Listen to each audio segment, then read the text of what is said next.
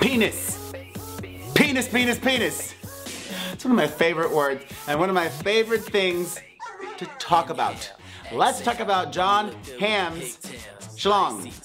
Dong Draper from Mad Men is being a little bit big of an issue for the show because his penis is apparently so large that it has to be photoshopped for Mad Men ads. How big is Jon Hamm's penis?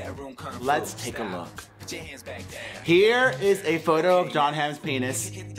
Pretty big. Here is a close-up of Jon Hamm's penis as seen through his pants. Pretty big.